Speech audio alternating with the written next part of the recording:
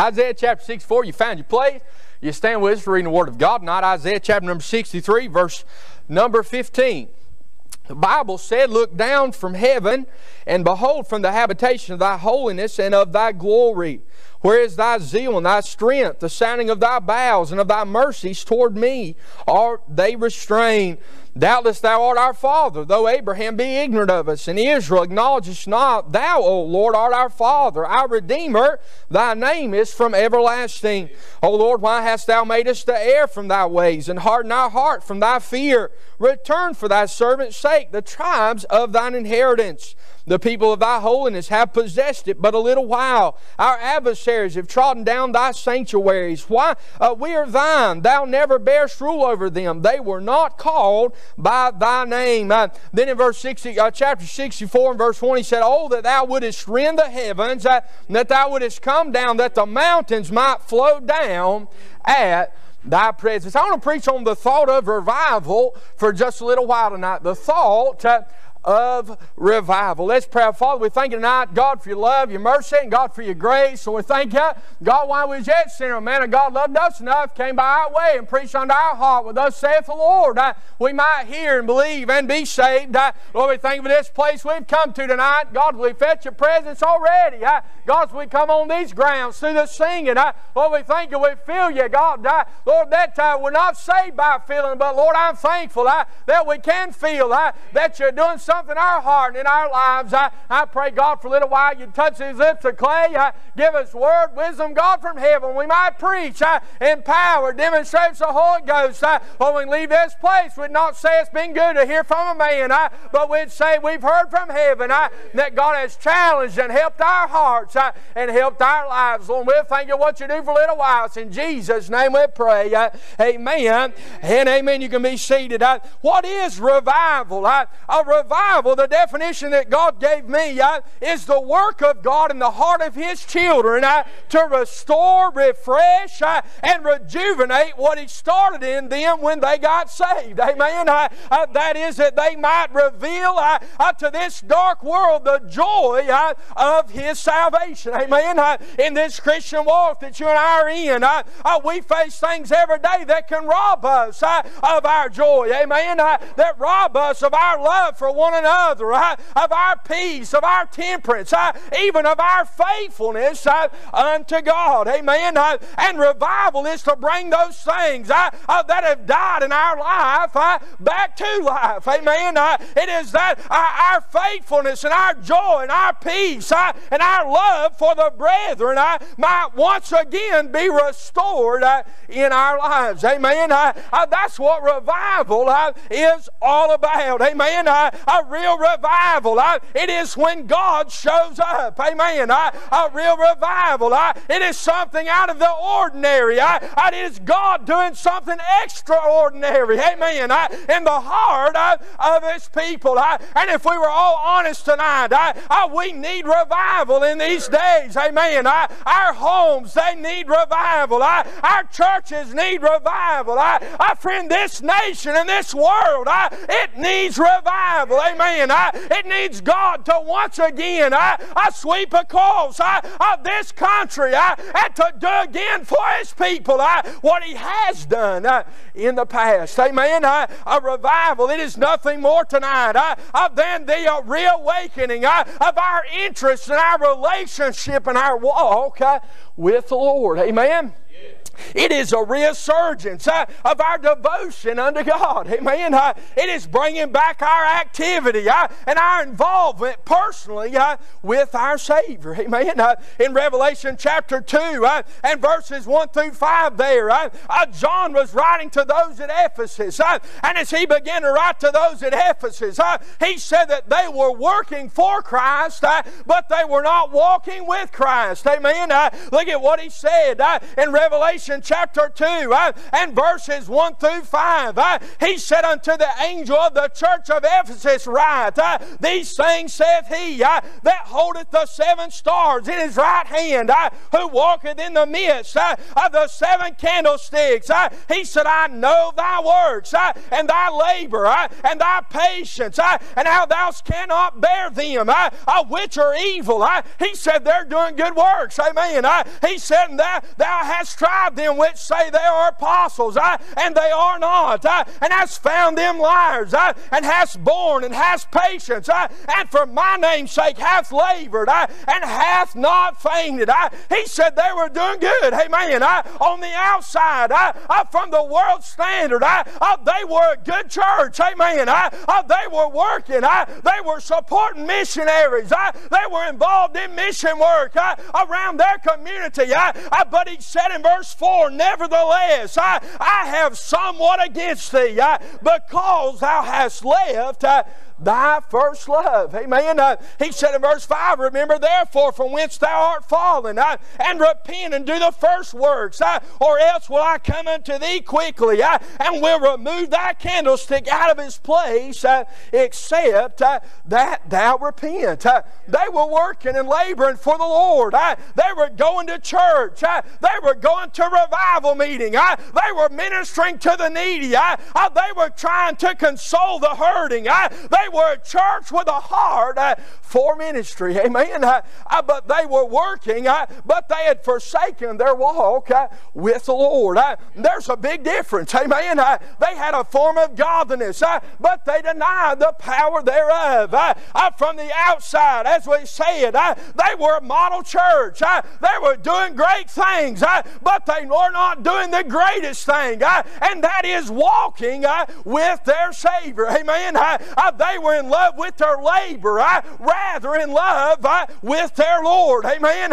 In Luke's Gospel in chapter number 10 and verse 38, there's a great contrast that is given to us in 2 sisters named Mary and named Martha. Amen. The Bible said that Mary, she was coming about, or Martha was coming about with much laboring. Amen. With much work. And she came to Jesus and said, Lord, would you bid Mary that she'd help me, that she would come and work and labor as I'm doing. And Jesus said, Martha, that Mary had chosen the good part. Amen. Friend, he did not rebuke Martha for working. It is a very necessary thing to work for the Lord. Amen. I'm glad we're not saved by works. But friend, the Bible said that we'll know that you're a Christian by the labors and the fruits that you bear. Amen. It is a necessary thing to work for the Lord. But in working, we must be careful that we never stop walking and worshiping and sitting at the feet of Christ and getting help for our own lives. Amen. He did not rebuke Martha for working. He said Mary had chosen the good part. She had chosen that which was necessary. Amen. Martha, she was serving, no doubt with her whole heart and in humility, as Jesus served others. In Luke chapter 4 and verse 4, the Bible said, though, that man shall not live by bread alone, but by every word of God. Amen. Serving is not bad, but if all you're doing is working and not walking with the Lord, you're probably in need of revival tonight. Amen. For you cannot live spiritually without daily walking with the Lord. Amen. If we do not feed the inner man, I will fade away and walk away from the Lord rather than walking with the Lord. Amen. The Bible said in Psalm 102 that we're to serve the Lord with gladness. Amen. We're to come before His presence with singing. Serving's a much needed thing, and it is a thing that the Lord commands us to do and asks us to do. Friend, you've got to have people to serve. Amen. Amen. You've got to have people in the church that'll clean, people to play the music and run the sound. You've got to have people at the house of God to keep it up. People to teach and to preach. People to lead by example. Serving's a necessary thing. Amen. But in serving our Lord, we can sever our walk with the Lord. Amen. That is by losing our focus of what Christ did for us. Amen. And in turn, we're in then need of revival. But friend, there's no power on earth that can bring revival. Amen. There's no man that can bring revival. There's no singing group that can bring revival. No preacher that can bring revival. Friend, we can't pray enough words to bring revival. There's no military power that can bring revival. No economic upturn. No election can bring revival. Only God can bring revival and send revival unto His people. Amen. For it is the sovereign work of Almighty God in the heart of sinful man. Amen. It is God preparing our hearts to walk holier and more dedicated and separated to Him. Amen. Isaiah chapter 64 of our text, God's people had been carried away into captivity. Amen. His work, it was in disrepair, and His people, they were dispirited. They had no enthusiasm, had no desire, no zeal of serving the Lord, much like believers in our day. Amen. Today, the church, friends, she's been carried away captive by the world and the flesh and the devil. Christians are discouraged in this day. Many have no hope for revival. Many are not even looking for the possibility that revival can come. But friend, revival can come. Amen. It is inevitable if God's people will get right with God. Amen. Jesus promised, if my people, which are called by my name, shall humble themselves and pray and seek my face, He said, then will I hear from heaven and will turn, I forgive their sins and will heal their lands. Amen. It's inevitable if God's people will get their hearts right with Him. Amen. So why is there no revival in our day? Listen carefully what I say. It's not because of liberalism. Amen. Liberalism is not the reason there's no revival. Amen. It is also not because of disunity among the brethren. We should have unity. Amen. Bible said, forsake not the assembling of yourselves together, but exhort one another. There should be unity among the brethren. Amen. There should be no discord that's sown among us. But disunity is not the reason for no revival. Amen. Also, because the church is worldly and she's compromised, that is also not a reason that revival is not come. Friend, these, whether you get them right or not, these reasons, they are not the reason for no revival. They are simply the result of no revival. Amen. The reason that you can look around and know that we need revival is because of where the church is. Amen. Of where she's walking and where her state is spiritually. Amen. A revival has not come because of things. A revival has not come because of one thing, and that is we are caught up in religion and tradition and selfishness rather than sold out to God. Amen. We as the church, we want our way rather than God's way, do we not? Amen. We want God to come on our time and on our schedule. We say we want revival, and we'll come when revival services are held. We'll be early, amen, and we'll stay late. We'll pick up the trash. We'll cook the food. We'll do whatever's needed of us. But when it comes to a point and place in our heart and in our life, when God says you need to change this, or you need to do that, we do not have room and we do not have time to let God work in our heart and in our life. Amen. We come time in and time out, but our lives never change. We go right back to the same sin and the same rut and the same routine. Our hearts never change. Our desires never change. And we never get a new drive and a new zeal to go for God. God and to live for Him. Amen. Though our lips say they're one thing, our heart clearly and truly says another. Amen. Though our lips say we want a head-on collision with God, our hearts and our feet take us in the exact opposite direction, then God is going. Amen. Friend, revival's meeting with Almighty God. Amen. It is meeting on His term and His conditions. Revival will not come in a week. Revival will not come in a month. Revival may not even come in a year. But revival will come when God's people get their heart and lives right with God. Amen. I have a friend and they prayed for 10 years that God would send revival. And friend, it took 10 years for God ever showed up anywhere. Before it ever seemed like God was ever going to send true revival. It took 10 years of meeting every Friday and Saturday night praying, asking God to do something in their church. Amen. If they'd have stopped 9 years and 364 days short, they may have never seen revival. Amen. But because they kept praying, they had revival in their church that went on for weeks and weeks and weeks. Hey friend, I'm telling you tonight that if we really got serious with God and began to pray and ask God to do something and began to ask God to change our heart and change our lives, God would send revival in this day. Amen.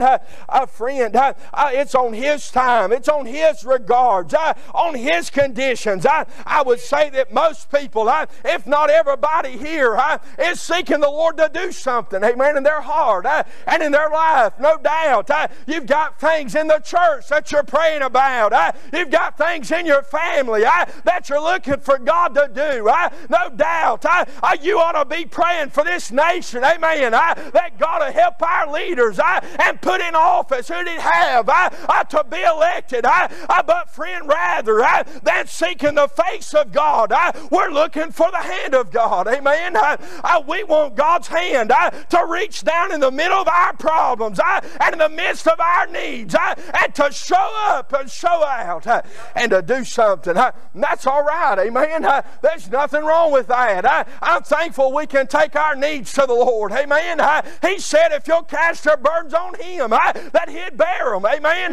Hey friend, I'm thankful we can pray about these bodies, that we can pray that God will bring healing, that we can pray that God will change our situation, but we're looking for the hand of God to show up. And only then, when the hand of God shows up, will we worship and thank the Lord for what He's done. Amen. But friend, we never look for the face of God. Amen. We never looking up to heaven and asking, as did Isaiah, oh Lord, that Thou wouldest rend the heavens, that Thou wouldest come down, that the mountains might flow down at Thy presence. Amen. We're looking for the hand of God, but we don't want to see the face of God. Amen. We want to see God working in our lives, but we don't want to see God change our routines. Amen. By doing so, friend, we're limiting God. Amen. We're saying, God, we want to see You at work, but we don't have time to let You mess up our lives by showing up and showing out and doing for us what we want You to do. Amen. As I began to talk to Brother Lawrence this morning about revival, friend, I believe if revival really came, that it would scare most people. Amen. I believe it'd scare me if true revival really came. Because, friend, it would demand of you and demand of me that we sacrifice some things that revival come. Amen. Friend, if you really begin to pray about revival, God's going to start pinpointing some things in your life that's going to have to go. Amen. That you're going to have to junk and trash that God might do the work that He wants to do. Amen. We're going to have to sacrifice if revival truly ever comes. Amen. Friend, Isaiah was crying for that move of God. He said in Isaiah 64:1, oh Lord, that Thou wouldest rend the heavens. Amen. He was looking for a demonstration of His power. Amen. A demonstration of who He was. That God would remind the children of Israel that all power was given unto Him, both in heaven and in earth. And friend, that's exactly what the church needs today. Amen. They need a reminder that God is all powerful, that He can do all things. We need a reminder that He's still the same God yesterday, today, and forever. The same God that moved back then can still move today. Amen. We need a reminder that God can still move and still wants to. Amen. We desperately need a power and a moving of the awesome work of God in the heart of His people today. Amen. Just as it was in that day of Moses in Exodus chapter 19, when the Bible said that God settled there on the Mount of Sinai. The Bible said He settled on with thundering and with lightning. The Bible said that Sinai was altogether on its smoke because the Lord descended upon it in a fire. Amen.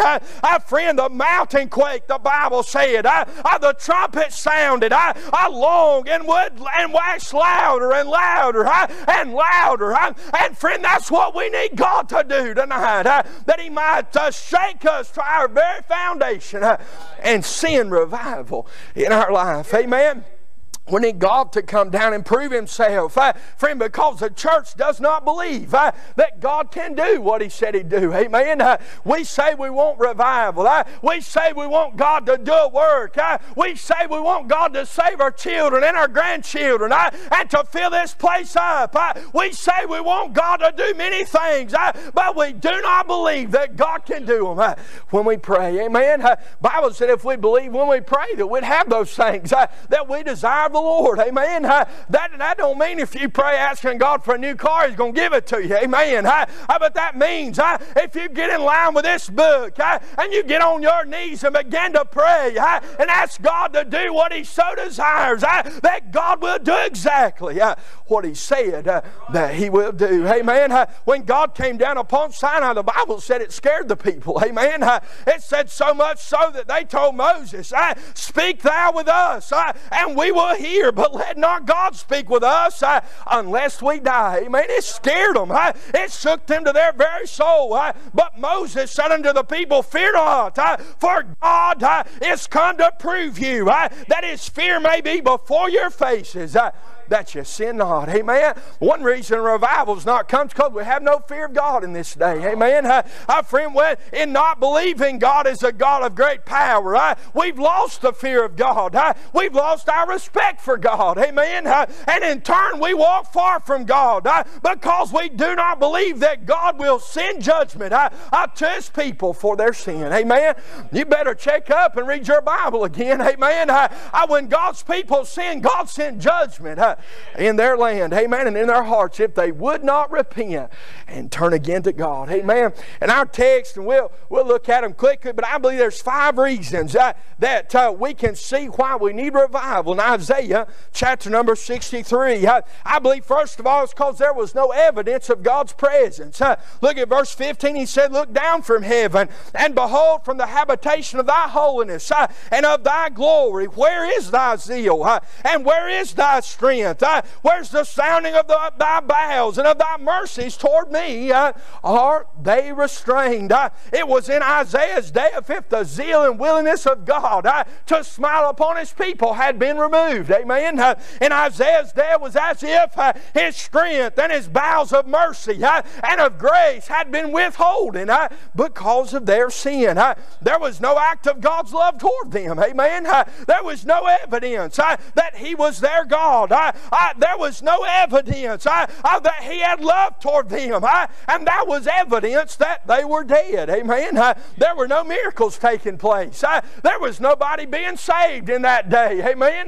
And friend, when the child of God and the church of God cannot see people being saved, there's something wrong. Amen. For that's the very call of God to the church. Amen. It is to win the lost unto Christ. There was no salvation. There was no restoration. That is, when they sinned, they just kept going. Amen. There was nobody to bring them back and to pray for them and to restore them. They had all fallen into sin and left the fold of God. There was no growth in the church. There was no people that were being added. No relationship with the Lord.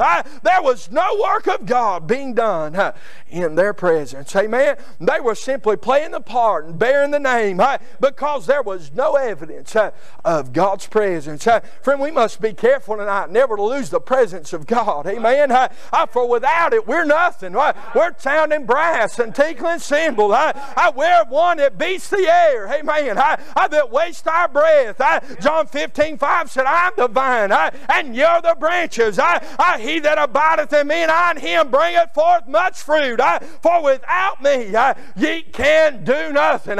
With God tonight, we're more than conquerors through him that loved us. Amen. But without him, we're lost and hopeless and just as dead as the Mormon and the Muslim and the friend and the Buddhist. We're no better than any other religion if we do not have the power and the presence of God. Amen. But Israel's prayer, look at it. They were asking that the Lord would look down from heaven. Amen. That He would behold their habitation and the holiness of His glory. In verse number 15, He said in verse 15, the very first part of the verse, look down from heaven and behold thy habitation. Israel said, Lord, look down and remember us as thou did remember our fathers when you delivered them out of Egypt. Remember us, Lord, and be merciful and show again kindness and grace unto thy habitation. Amen. David said in Psalm 38, do not forsake me, O Lord. Oh my God, do not be far from me. Look upon my affliction and my pain and forgive all my sin. Friend, you can know that revival's needed when you begin to sin and you begin to do things that you know you ought not to do without any remorse and repentance in your heart. Amen. Friend, when we get hard and cold against God and sin does not bother us anymore, we need revival in our hearts and in our lives. Amen. Israel knew that God's presence was not with them. He knew that the presence of God had departed from them, but they prayed that God might bless them anyway. Amen. They said in verse 16 that doubtless for thou art our Father. Amen. They said, Lord, I know that I've done wrong. I know I've sinned, but because thou art my Father, would you not rend the heaven? Because thou art mine, would you not love me as a father does and give grace and mercy? Anyway, amen. They asked him as his children would, amen, to give mercy and to show compassion as any good father would do. Amen. Over in the book of Matthew, chapter number 7, and verses 7 through 8, the Bible said, ask and it shall be given. Amen. Seek and ye shall find. Knock and it shall be opened. For everyone that asketh receiveth, and he that seeketh findeth, and to him that knocketh it shall be opened. Or what man is there of you who, if his son asks bread, will he give him a stone? Or if he asks a fish, will he give him a serpent? If ye then, being evil, know how to give good gifts unto your children, how much more shall your Father which is in heaven give good gifts to them that ask Him? Amen. Hey friend, though that people of Israel had gone far from God, they knew that He still loved them. Amen. That He was His Father. And friend, because of that, He is full of compassion unto His people. Amen. Lamentations 3:2 said, it is of the Lord's mercies that we are not consumed, but because His compassion compassions fail not. Amen. It was the compassions of that father when the prodigal son came back that caused him to fall on him and kiss him and put a ring on his finger and his robe on his back rather than to punish and to judge him for walking away. Friend, it was compassion that brought him close and showed him the love of the Father. Amen. They knew they needed God's presence, so they called out to one that could help them. Amen. The Bible said there in verse 16 that doubtless thou art our father, though Abraham be ignorant of us, and Israel acknowledges not, thou, O Lord, art our father. Israel did not call to father Abraham to help him. Amen. He did not call to father Isaac or to father Jacob that they might receive help. They were dead. Amen. They could not hear them. They were ignorant of their cause and of their condition. They could do nothing to help them, but they knew one that could. Amen. And they called unto the God of heaven that he might rend the heaven and send help unto their life. Amen. Israel knew that God's presence was not near them, but they knew that David said in Psalm 22:3 that God inhabits the praises of Israel, and they began to worship him. Look at what they said in verse 16. They said, but thou, O Lord, art our Father, our Redeemer, and thy name is from everlasting. Friend, when you feel that you can't get a prayer through, you just begin to worship God. You begin to brag on who he is and what he's done and what he means to you, and you begin to call his name, and it won't be long before the tears begin to fall and the hard bells of heaven begin to ring within your soul. Amen. For he does inhabit the praises of his people. Amen. They had no revival because there was no presence of God. They had no revival because they had turned away from God. Look in verse 17. He said, O Lord, that thou hast made us to err from thy way and harden our heart from thy fear. Israel said, Lord, it's your fault that we've sinned. Lord, it's your fault that we've walked away from you. In other words, they said, why hast thou made us to sin? By drawing away thy presence from us. Amen. And causing us to have no fear of thee, nor reverence for thy majesty, nor fear of thy judgment that is to come. But friend, God did not make them sin. Amen. God did not cause them to walk away from him.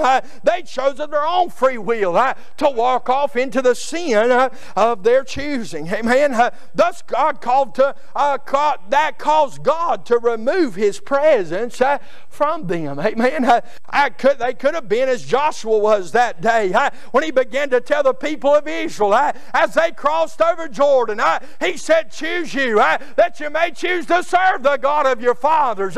When they were on the other side of the river, but he said, if it be evil unto you to serve the Lord, I choose you this day whom you may serve. But he said, as for me and my house, we will serve the Lord. Amen. We must make up our minds tonight, come hell or high water, that as for you and as for me and my house, that we will serve the Lord. Amen. But it was not so in Israel. For Jeremiah 6:16 said, thus saith the Lord, stand ye in the way and see, as for the old paths, where is the good way, and walk therein, and ye shall find rest for your soul. That's a great promise, is it not? Amen. But the Bible said, they said, we will not walk therein. Amen. They chose of their own free will to walk away from God and to choose the pleasure of sin for a season. Amen. Had no revival. Also, thirdly, because there was a remnant that was still faithful. Amen. Look in verse 17. Isaiah said, return for thy servant's sake and for the tribes of thine inheritance. Amen. Isaiah said, Lord, if nobody else has been faithful, I've been faithful. Amen.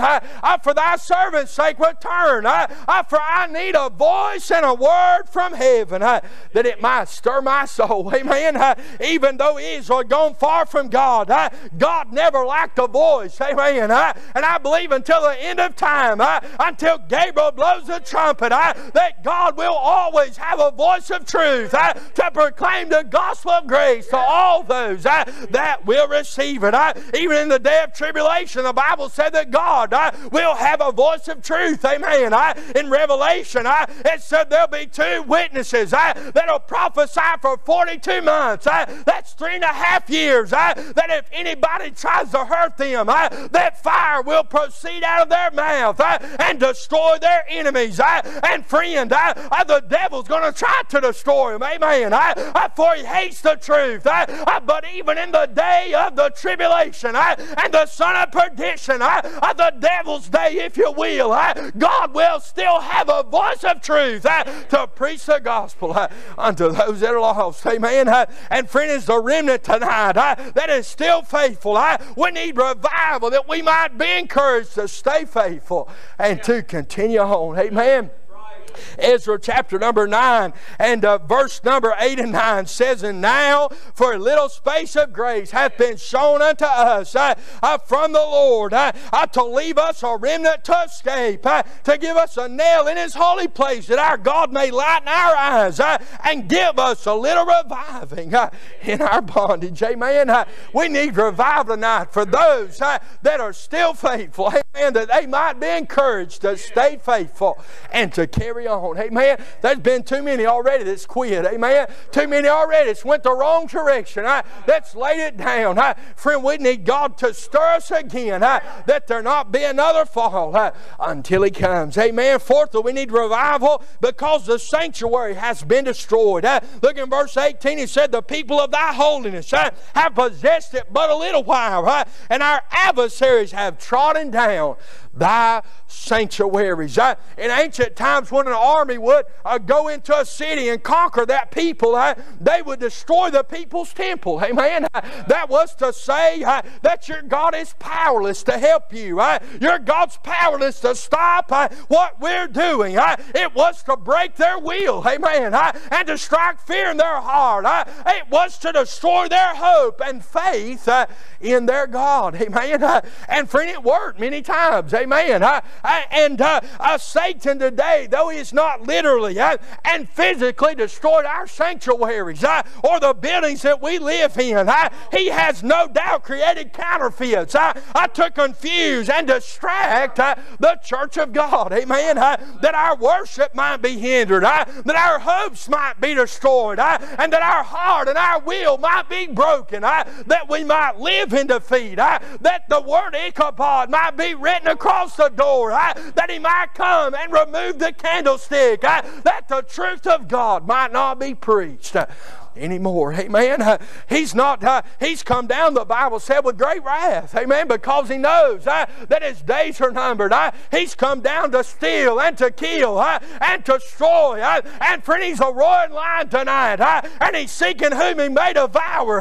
And friend, if you give just a little inch, He'll take a mile. And He'll destroy your heart and your life. He can't keep your soul. But friend, He can sure destroy your life for the glory of God. Amen.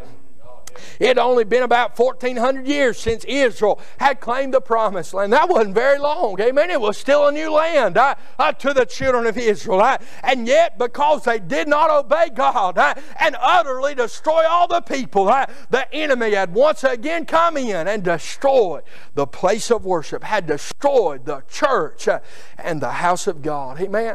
We so need revival tonight that our worship might be restored once again in this day. What's called worship today is not worship. Amen. It's a cold, dead religion. It is cold.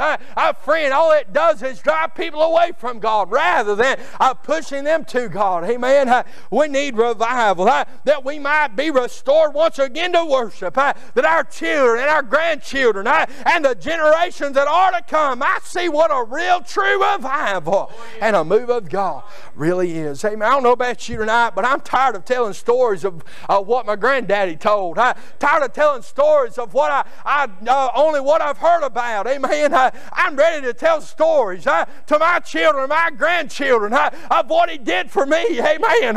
And though I've got great stories to tell already, friend, I'd love to tell my grandchildren about a revival that swept across this country that changed the heart of men and women and caused us once again to turn back unto God. Amen. They need a revival, lastly, because they were not under the rule of Christ, but under the rule of their own sin. Look in verse 19. He said, we are thine, yet now thou never bearest rule over them. They were not called by thy name. Israel said, we are thine. Amen. And they were His. They were the children of God. They're called children of God. They were His people. Amen. But they had been living as if they were not His people. They said, we are thine. But have become as those who have never had rule over us, as those that's never even been called by thy name, as if we've never been in the service of the Lord. Judges chapter 17 verse 6 says, in those days there was no king in Israel, but every man did that which was right in his own eyes. Amen. Israel had been living like there was no king, like there was no authority, no rule, as they had found themselves in desperate and a desperation of a need for revival. Amen. Friend, the church today, no doubt, the church on average is living like they have no rule. Amen. Like this Bible does not exist. They say live it up. If you smile and think positive, that you'll float on a cloud into heaven. They're selling lies by the dozen, friend. And men and women are buying into it because it feels good. They're buying into it because they can live like they want to and dress like they want to and go where they want to and still go to heaven. But friend, it does not work that way. Amen. The Bible said what is in the heart of man proceedeth out of the mouth. And friend, you cannot go to the drug house and to the bar and you cannot go to the whorehouse and live like the devil and the world and still come to church on Sunday and go to heaven. It does not work that way. But friend, the devil has sold that lie to many people. And friend, we need revival tonight. That men and women know that there is a difference between the church and the people of God and the world. Amen.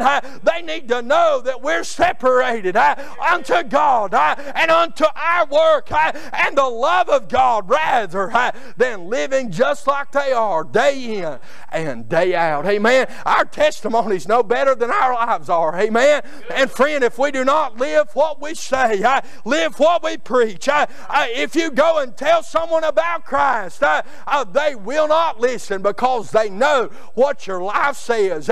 They hear your words, but that your actions speak louder than the words that you are telling. Amen. The Bible said in Hosea 10 and verse 12, sow to yourself in righteousness, reap in mercy, break up your fallow ground, for it is time to seek the Lord till He come and rain righteousness upon you.